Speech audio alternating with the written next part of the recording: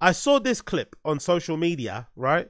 That features Pawsa, the DJ, the tech house DJ, the DJ Supremo, the producer, also a colleague of what's his face, Michael Bibby.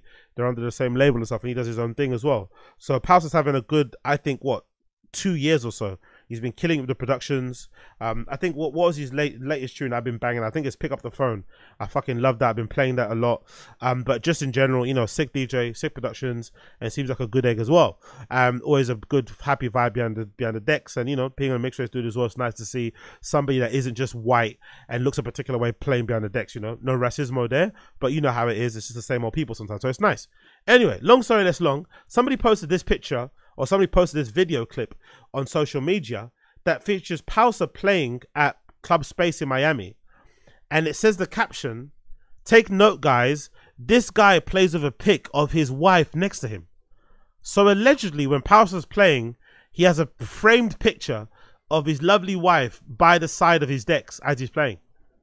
Pretty sick, because if you know anything about the tech house lot, if you know anything about the Club Space Miami lot, if you know anything about the Fuse lot, right? All of those guys in that space, they are, you know, there's a lot of, weirdly enough, I don't know why in particular, but there's a lot more girls that go to tech house raves than I think any other genre, maybe apart from EDM, especially in the hetero world.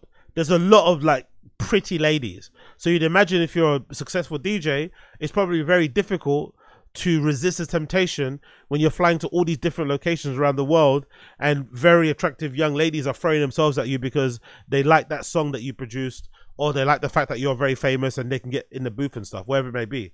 So this is pretty refreshing to see a DJ who's, you know, a grown-up and is respectful of their partner or their wife, their girlfriend, and has a picture of them by the decks as they're playing, almost as a way to kind of acknowledge that, hey, I love you and I miss you, but also as a way to kind of like warn the girls, because, you know, some girls you could tell them, hey, I'm taken, they're not going to listen. But if they see a picture, even the most duplicitous, even the most whorish of ladies will think twice about trying to like touch you in the small of your back, right? About trying to lean in and be all flirty. If they see that, they're going to feel a little bit guilty. If they see a smiling picture of your wife's face on the decks, they're going to feel a little bit bad. And you also may feel a little bit of hesitancy, of resistance to maybe try and finger bang somebody behind the booth if you have a picture of your wife smiling there looking at you as you're playing, right? Right.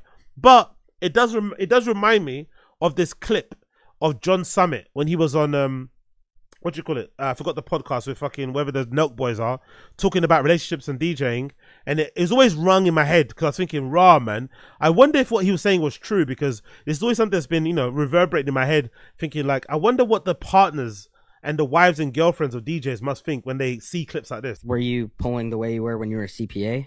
Probably not, right? When I was a CPA, I had a girlfriend and stuff, and then as soon as you know, went full-time DJ, I'm like, that's not working out. It's pretty impossible to have a relationship with what you do. No, it's impossible. I mean, I can't really say too much, but I don't know, I would not trust any DJ, to be honest. Do you hear that? Let me rewind it once again. Once again, when Steiny asked the question. Let's go back one more time. Were you pulling the way you were when you were a CPA? Probably not, right? When I was a CPA, I had a girlfriend and stuff, and then as soon as you know, went full-time DJ, I'm like, that's not working out. It's pretty impossible to have a relationship with what you do. No, it's impossible. I mean, I can't really say too much, but I don't know, I would not trust any DJ, to be honest. The guy says it's pretty difficult. He says, no, it's impossible. It's pretty difficult to have a relationship with as a professional DJ, well, you know, and he says, no, it's impossible. And the reality of it is probably true. But I think it probably must get easier the older you get. Because I remember when I was first getting into dance music, electronic music, and I was really, really active in the scene and shit. Some of my heroes I was looking up to at the time were people like Seth Troxler and stuff, even people like Jackmaster, whatever. Those people I was looking up to, Jamie Joneses and stuff, Richie Ahmed, I forgot a bunch of people in that kind of crew, right? And I remember early on, Seth Troxler at the time was like a superstar DJ. He was everywhere. Mad interviews. Some of the most legendary DJ interviews from back in the day was Seth Troxler kind of like off his face, wearing a tiny flipping Speedo, talking about the scene and playing and all this malarkey. And I remember around that time, he was actually engaged to the sister of somebody that I knew at the time in the scene. like this girl that I knew. I wonder. I have no idea where she is at the moment, but this girl that I remember, that I kind of knew from back in the day in the scene, her sister was engaged to Seth Troxler.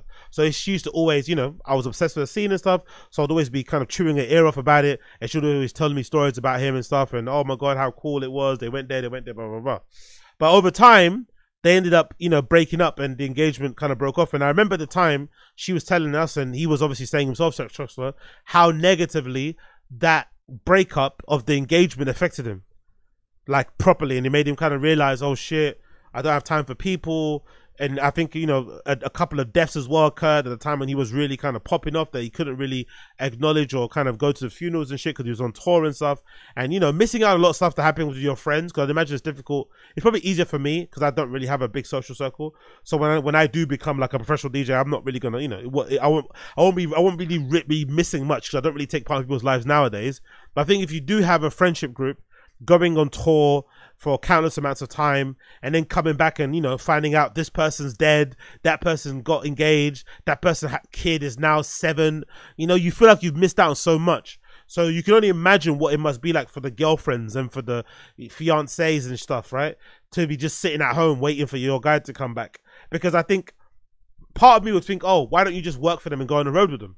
But I could imagine, like, maybe people are different out there, but if I would, when I become a professional DJ, I don't want somebody that's involved in the scene.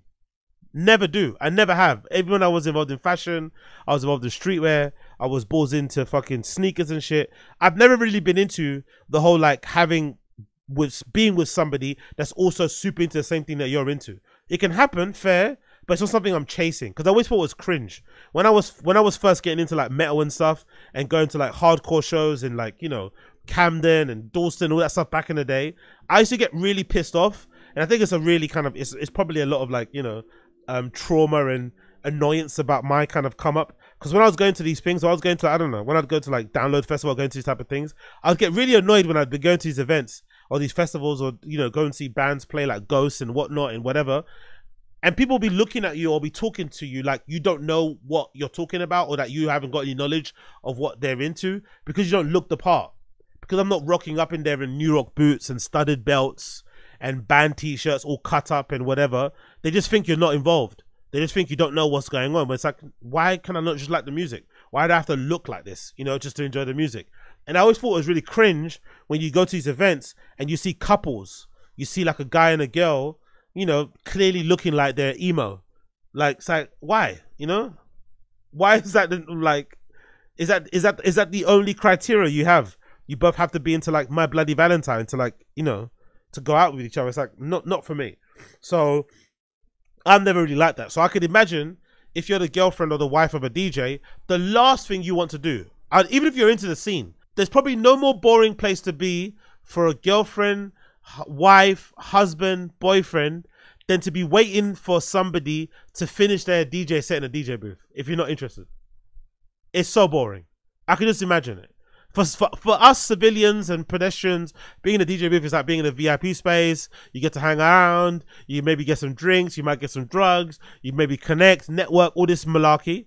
But I think if you're a, you know, family member, close friend, in a relationship with this person, it must get boring, because you're going to all these places, all the same to you, don't give a fuck, and you're just waiting for it to be over. You're just waiting to go back to the hotel, you're waiting to go get some dinner, you just don't, you want to go get into bed, you don't want to be here. So I can only imagine how boring it must be to be in a booth if you're not playing, and to also go on tour if you're not really involved. So you prefer to stay at home. But if you're staying at home, you can't keep your eye on your guy. And then if he, you know, if there's no one to keep his eye on him, and I don't know about you, but, you know, look at some DJs. I'm obsessed with the scene, so I'm a weirdo. I'm always checking fucking RA in different locations. And I'll just randomly check, I don't know, LA, I'll randomly check Berlin, randomly check Amsterdam, you know, whatever. I'll randomly check Australia and just see what people are playing and stuff. And you'll see the list and some of the places they're playing, random clubs. A lot of DJs basically make up, from what I've been able to see, make their money just playing in random places for the most part. Because those are the ones that book you more consistently than the big places, because they have to cycle through more DJs. But some of those places they're playing at, you never see pictures of them playing there. It's just like a random club somewhere, I don't know, in Budapest, right? A random place somewhere in Poland. A random place somewhere in Austria. Those type of places that you're going to, those will be the places where adultery might happen, because there's really no one to kind of, you know, to see what's going on there. You don't know anybody. You could just kind of do what you want to do there. So it must be incredibly difficult to keep relationships solid. The divorce breakup rates in dance music must be crazy. No one's gonna, you know, put the statistics together, but the numbers must be sky high. Which also, now I'm saying this aloud, this also might explain why a lot of DJs do end up hooking up with a lot of people in the industry or other fellow DJs. Because at least then you both know what comes with it, right? There's no having to explain. You both get it. There's no, you know, there's not as much pressure as kind of being in a relationship with like a regular civilian. That probably explains a lot of it. But I'd imagine dating somebody in the industry, kids also, you know, there's also a lot of toxicity involved there. Especially imagine if you're maybe more popular and that person isn't maybe getting as many gigs. If it was me though, and I was dating somebody that was wanting to be a DJ and I was really popping, I would just bring them along with me as my opener. Fuck it. I'll just enforce it in my contract. I know most people don't do that and it's probably going to be hard to do it, but I'll just do it raggo. If you want to book me, you have to book my wife. You know, fuck it. That's the best way to do it.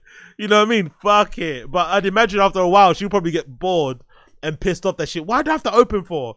Why do I have to open? Why can't you open for a change? It's like, bro, I'm the one getting booked. And then here we go. We start a new fight. So it's a mad one. It's a mad one. But big up Pawsa though, for representing for all the devoted good husbands and boyfriends out there. Big up him for showing that there is, you know, basically bucking the trend and proving John Summit incorrect, that there are some good guys out there who are solid, who do hold down their wifeys, who can go Ibiza, who can go Berlin, who can go Amsterdam, who can go to all these places and rave and not do anything dumb when they got misses at home. Personally, for me, I've never understood people that go out with a sole intention to try and fuck anyway. I think dance music scene, electronic music scene is way more enjoyable when you go out and try and be sociable, when you go out and try and just have fun, listen to great music, maybe just experience the ambience of the club, blah, blah, blah. Even networking, I think it's way more fun than trying to be a pussy hound in a club. I think that's lame, personally, for me. And I think it's way funner as well if you're able to go to clubs and meet girls and they be part of your fucking social group. They just go hang out with, just go and party with. That's actually kind of cool. They're just your rave mates, you know what I mean? But that can only happen if you go there with like the best intentions and not just frothing at the mouth because somebody's wearing a short skirt. Like, it's never that deep. It's never that deep, really. And I've had way more, in my personal opinion, I've had way more fun experiences raving when I've just gone there to just rave and have a good time than I've gone there like hoping something's going to pop off. Like, oh my God, man, I am so horny. It's like, that doesn't work, you know? And one thing we know women to be is very perceptive, you know what I mean? If you're thirsty and you're hungry, they're gonna smell that from a mile off anyway, so it's not gonna help you. So you're better off just going there and going to dance, in my personal opinion. But again, what do I know? Because I'm a bloody idiot. I don't know anything. So don't listen to me. Don't listen to me. Don't listen to me.